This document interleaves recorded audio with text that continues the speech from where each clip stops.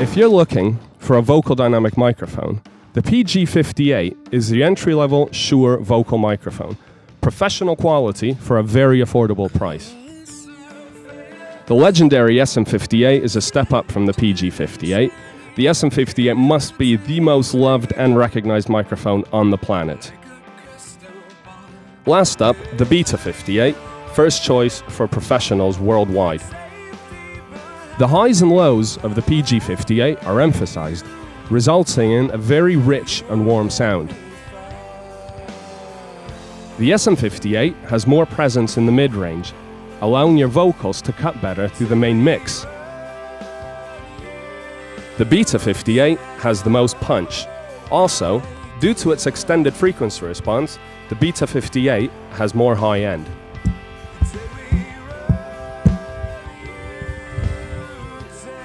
Handling noise in the PG58 is relatively audible.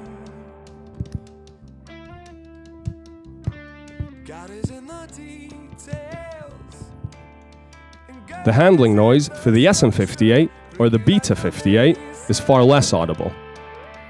The PG58 and the SM58 have a cardioid polar pattern, whereas the Beta58 has a supercardioid polar pattern, resulting in less feedback.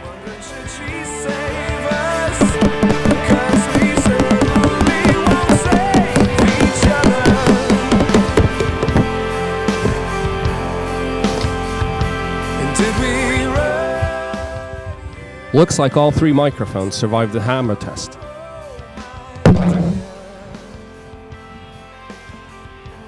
Even after all of that abuse, they still sound the same.